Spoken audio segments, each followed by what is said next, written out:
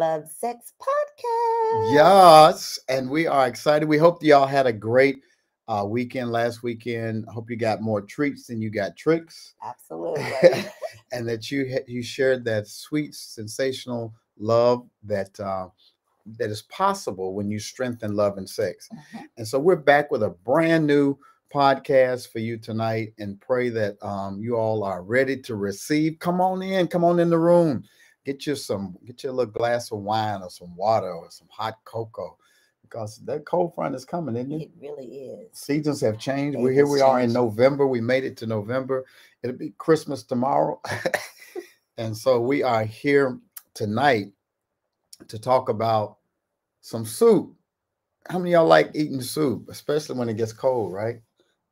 Some nice soup with a grilled cheese sandwich. Something hot for the throat, right? Yes, absolutely. Um, with the seasons changing as they are, there are some things that we have to do to change with the season. hmm What are some of the things we do to change with the cold seasons? One, we have to change our wardrobe. Mm-hmm.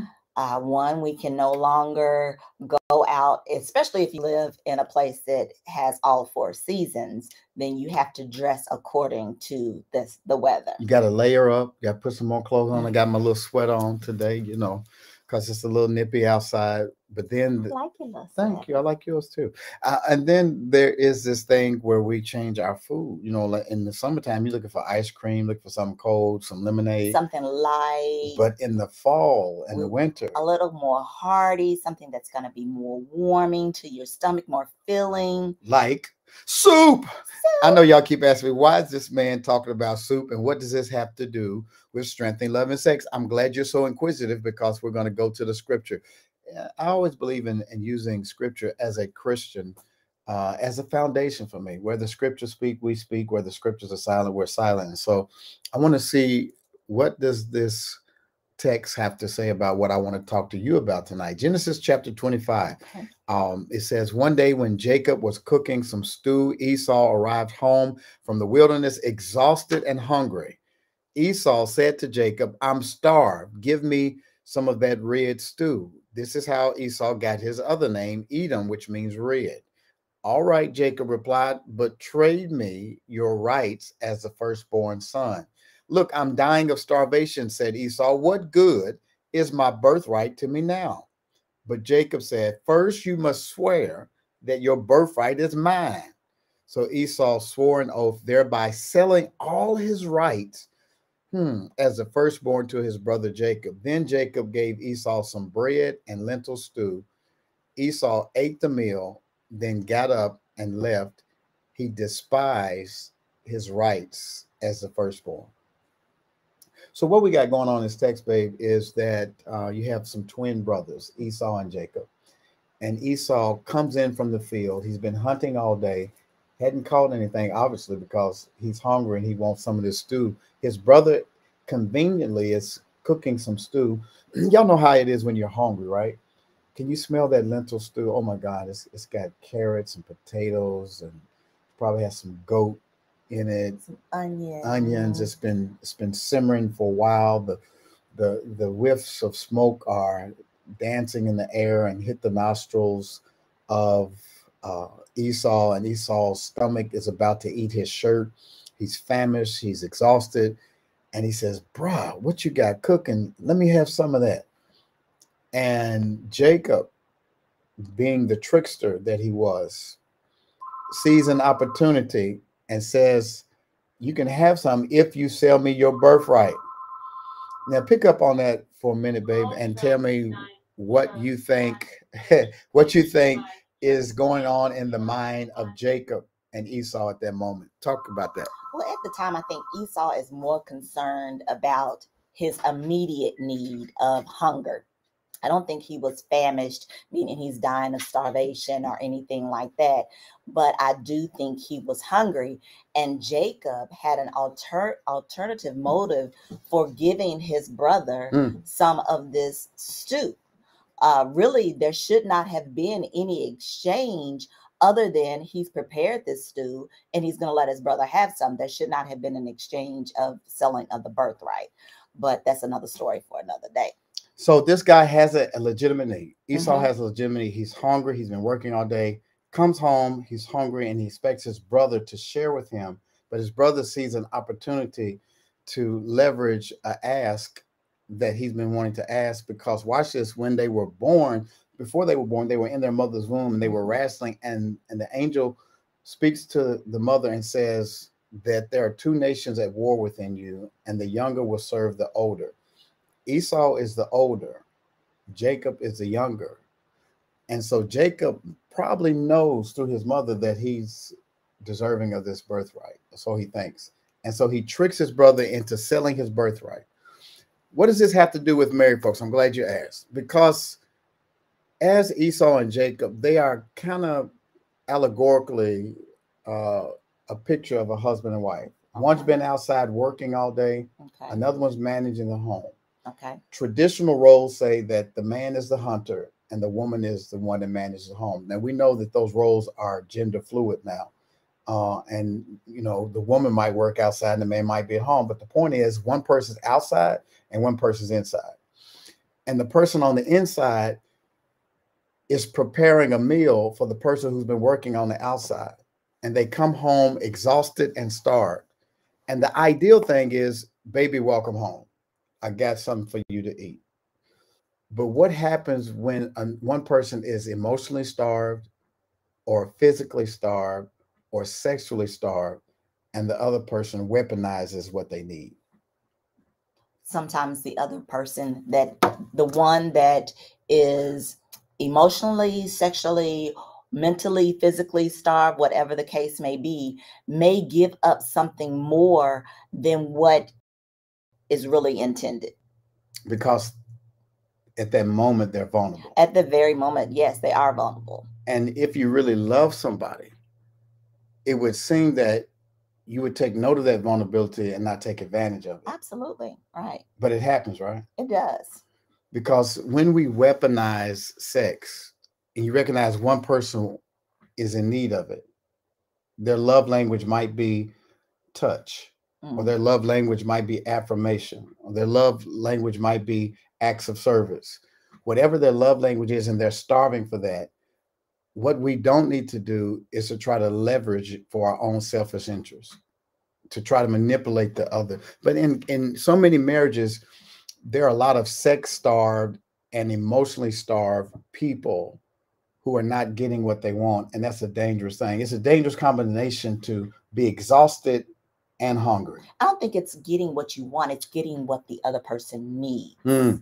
So if you're talking about the 5 love languages, then that person, depending on where they fall, they need those things in order to be a complete person in that marriage, a partner in that marriage. So with this example of Esau and Jacob, Esau needed nourishment because he had been out all day in the field, and Jacob, he didn't have a need, he had a want.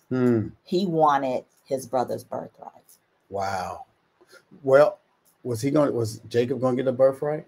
He was. But here's the thing that many of you might not know about the birthright. The birthright was the oldest sibling's entitlement that they would get a double portion of whatever the daddy left. Esau and Jacob were the only children, but Esau was the oldest. He was going to get a double portion. But Jacob said, I'm not going to give you any soup unless you give me your double portion. And the immediacy of now superseded his ability to wait, to have delayed gratification. He wanted it right there. And sometimes in marriage, in relationships, we exchange something very valuable for the immediacy of now. And sometimes, if we're not careful, somebody else runs into your spouse while they're exhausted and hungry or horny. and it's, I read something the other day, baby, said that never send your man away from home hungry or horny. A wife needs to feed her husband. We've always heard the way to a man's heart is through his stomach. And so women need to make sure their men are fed. And I think the same is also true for men with women. You need to make Absolutely. sure you don't send your wife away hungry. Mhm. Hungry for what? Hungry for food or for affection. Because there's somebody who is waiting at work with open arms and with remarks ready, compliments ready. Oh, you look nice today. You smell good today. And if you're leaving home sexually starved or emotionally starved, they say you should never go to the grocery store hungry. No, you should not. Why is that? Because you have in your mind all these things that you're going to prepare, and you buy all this stuff, this food, and you don't use it. You waste it. You buy a bunch of stuff that you had no intention of buying because your stomach is doing the dictation. And then you're spending more than you intended to spend as well. You're in there buying White Castles and pork skin rinds. and that's what happens in life too. You end up getting into relationships and situations that are detrimental because you left the house hungry. He was supposed to give his brother some soup, but he leveraged it to try to get his birthright. And what's crazy is that Esau agreed to the terms, and he's like, here, you can have my birthright. All he wanted was a bowl of soup, but he ended up giving away his inheritance. That's crazy. I was looking up soup, right? This is stew that his brother had fixed, and the lentil stew consisted of some kind of meat-based soup, liquid soup that had vegetables and basil and all that kind of stuff in it. But soup, I discovered, was also meant for restoration. The word restaurant that we use a lot is really a word that originated in France in the 16th century to refer to a highly concentrated, inexpensive soup sold by street vendors that was advertised as an antidote to physical exhaustion. In 1765, a Parisian entrepreneur opened a shop specializing in such soups. This prompted the use of the modern word restaurant for the eating establishments. The word restaurant means to restore, which also is attached to the word soup because soup was believed to restore people from exhaustion. What is it in your relationship that restores the exhaustion in the other?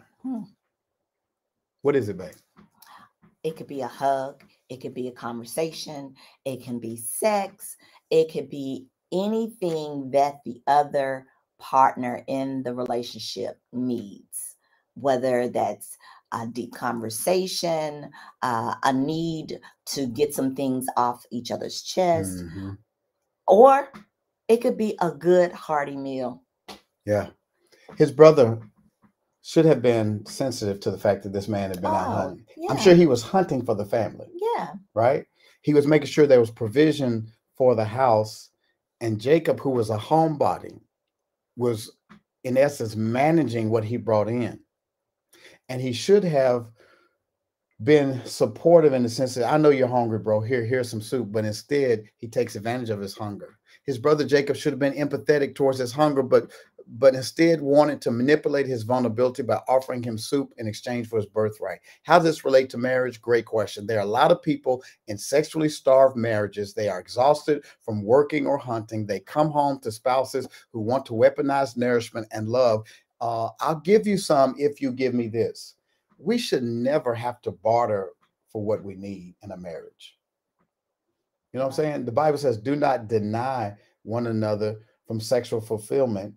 Not even for fasting and prayer. But if you're going to deny each other sex for fasting and prayer purposes, Paul says, do that for a little while, unless you give the devil a foothold. And whenever we are hungry or exhausted, the devil can take advantage of that. Even Jesus, when he was tempted 40 days and 40 nights by the devil, he came to him when he was hungry. The devil always shows up what?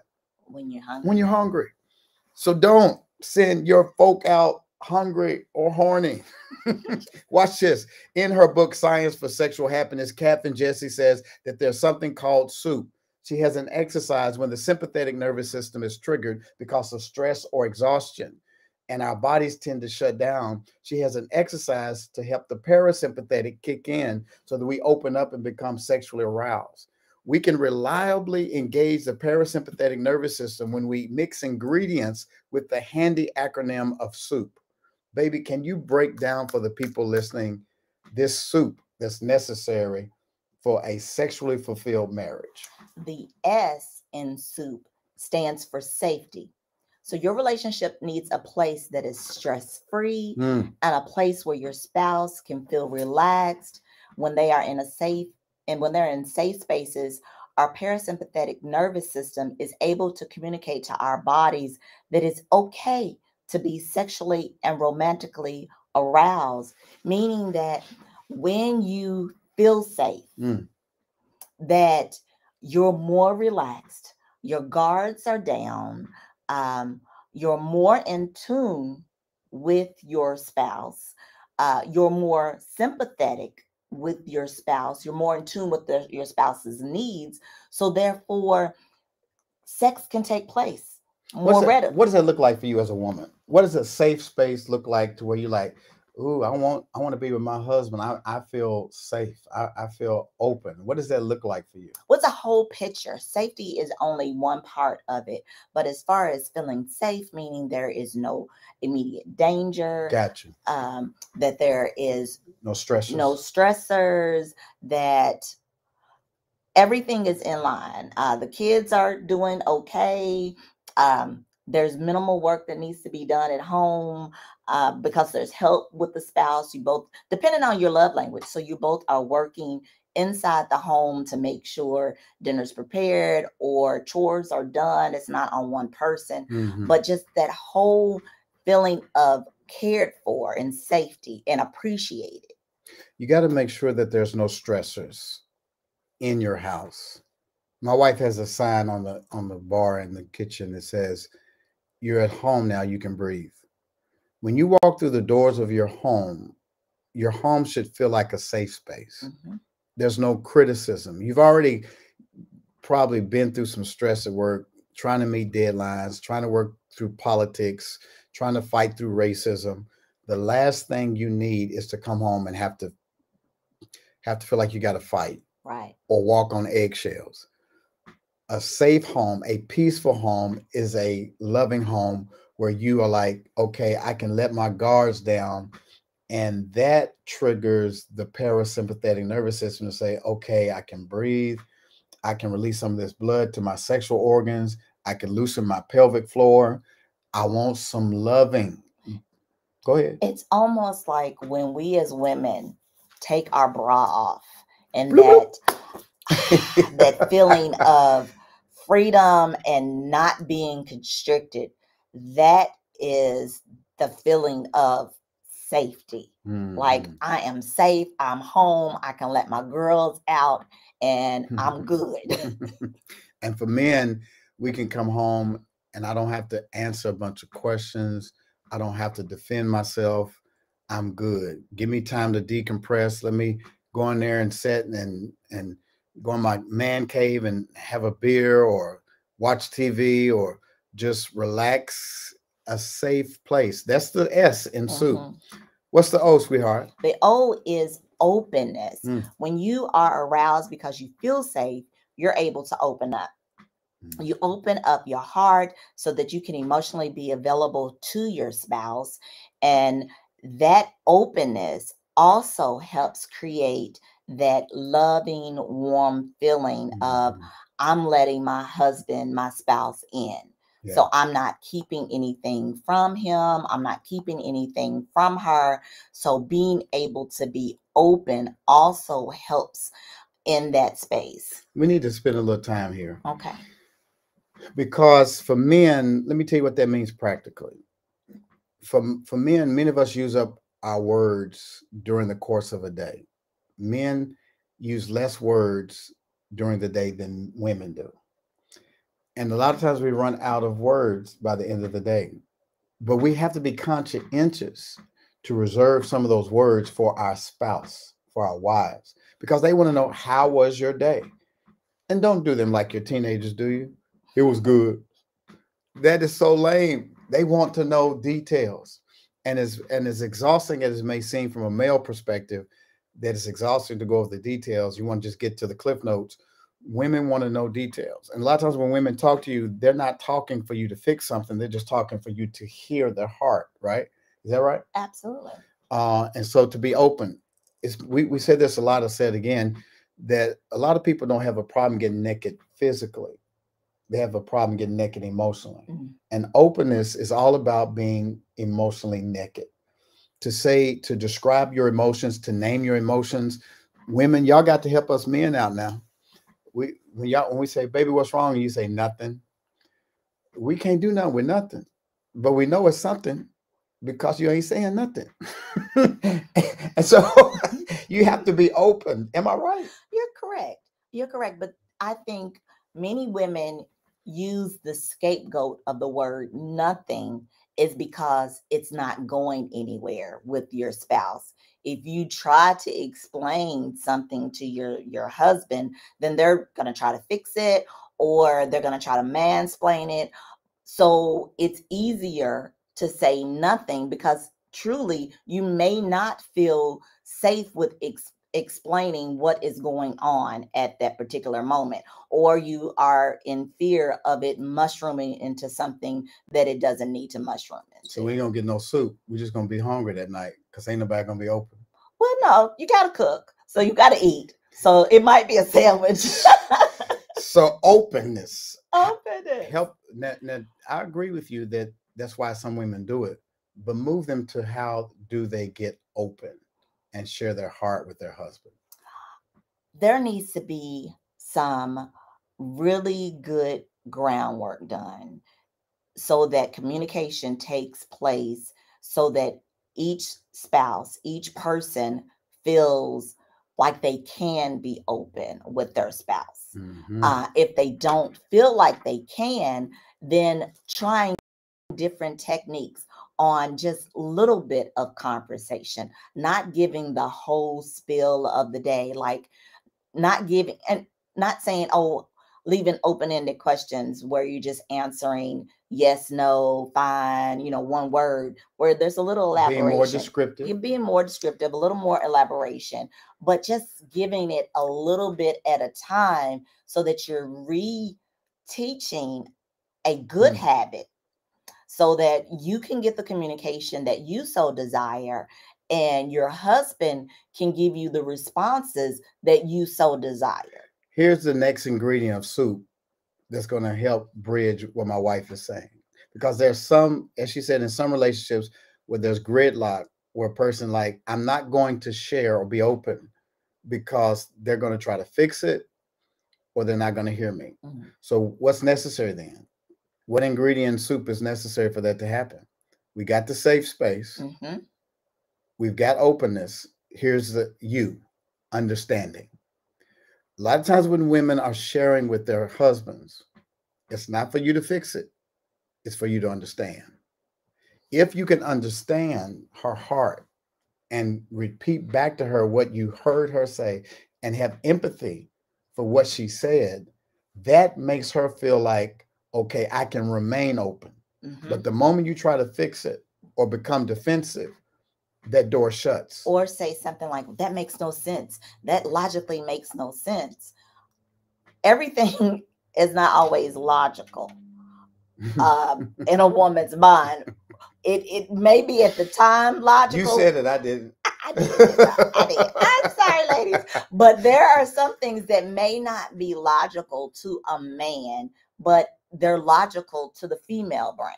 Like women, we can have multiple conversations all at the same time, 5 different things, but we have to make sure that when we talk to our husbands that we are very tunnel vision and stay on task. Stay focused, one thing at a time. One thing at a time. And men, we have to show understanding, which requires empathy.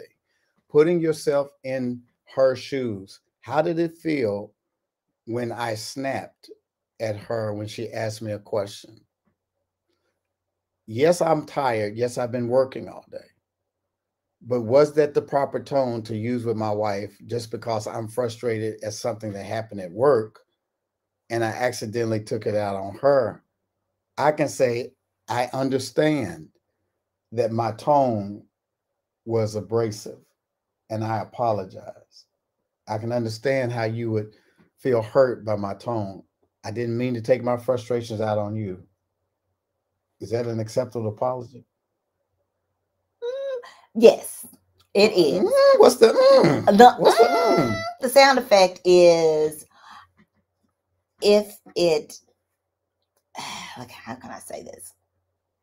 If it really is honest, heartfelt, and it doesn't come after a whole litany of being berated or attitude. And the woman has to be open to receive the apology.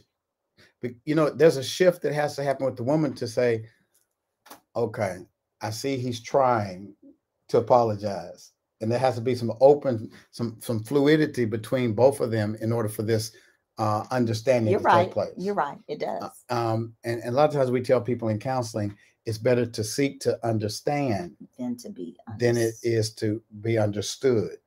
And if both spouses practice that, they're seeking to understand the other rather than trying to push their viewpoint on the other. So understanding is crucial. The last one in soup is what, sweetheart? It's pleasant touch. We finally get to the place where we get some soup. Pleasant touch. Oh my God. Once your spouse is feeling safe, understood, and open, then and only then can you take them to a place of ecstasy through pleasurable touches. Yes. And we've talked about the erogenous zones. There's so many places to explore: the neck, breast, the hair. My wife, I asked her. You don't need to tell. No, this is safe. This is safe. Okay. I asked my wife the other day this question: how would you like me to touch you? Where would you like me to touch you for 3 minutes? And I'm getting ready for like, touch me on my bottom, touch me, touch my breast, touch me. She's like, you can rub my feet for 3 minutes. And I'm like, okay. But watch this. That's her spot. And the feet, there are so many nerve endings organs that are attached to your organs. Yes, so that's relaxing for me. That's nice. And watch this, fellas, because I was consistent rubbing on her spot and doing what she wanted, she gave me some soup. She opened up and she's like, okay, now I can touch you where you want to be touched. But the point in soup is once you have a safe space and you're open and you practice understanding, right. Now they're open. Your spouse is open to receive pleasurable touch. And this is, notice that we didn't say sex. We said pleasurable touch. The end result of soup is not sex. Right. The end result of soup is connection. And when you're connected and you're touching on each other, then you enable your body to receive the pleasure that both of you so need and deserve. She gets wet, you get an erection, your palms get sweaty, your arms start itching, your pupils dilate, your heart starts beating, arousal increases, and now you're ready for some dinner. Soup is just the appetizer. Bring me the entree. Hallelujah, glory. I feel so. I hope this helped you guys tonight, because we want to help you in this new season that we're in. And we all go through different seasons in our relationship. We want to prepare you for cold fronts. Cold fronts are going to come. You're going to have some seasons in marriage where it's a little bit more difficult than most other seasons. But if you practice this acronym of soup, I believe that you can create a space in your home where both of y'all get what you want, and you're not sexually starved, but you're sexually fulfilled. Listen, we wanted to tell you guys, give them an update about our international marriage retreat. Oh my gosh, we are so excited that we have 39 couples. 39 couples that have secured their room and or have already paid for their room for our international retreat on next June. And so we're excited about that. Thank you guys. Yes. Forthcoming additional information of what we will need for you to bring or to get. Make sure that your passport is up to date, but we'll be sending additional information soon. and we only want to take a intimate group. So 40, we're thinking about cutting off at 40. So we're at 39. So could you be couple number 40?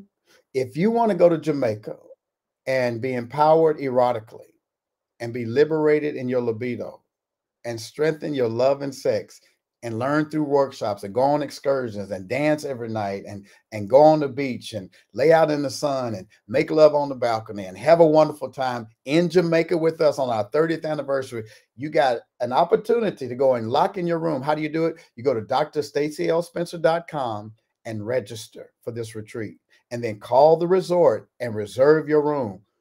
We got about one room left, and we'd love for you to be couple number 40, because we're going to have the time of our lives. So you need to go to drstacylspencer.com, click on the International Retreat tab, do your registration, follow all the prompts, call the resort so that you can set up a payment plan for your room type, and we're planning on having a great time. Yes, we are. It's going to be lit, litty. It's going to be lit.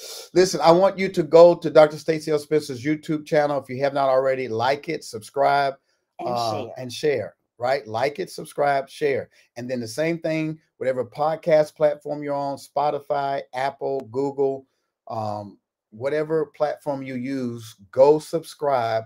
Leave a description on how this podcast is helping your relationship. And do me a favor, share it with your friends. And also tell them about Eden Circle. Oh, Eden Circle. If you need some extra help in your marriage, because you can't do all this stuff we're saying by yourself, you need some coaches. Rhonda and I would love to walk with you through the year and help to coach you. We have monthly master classes. We're going to have a meetup in December.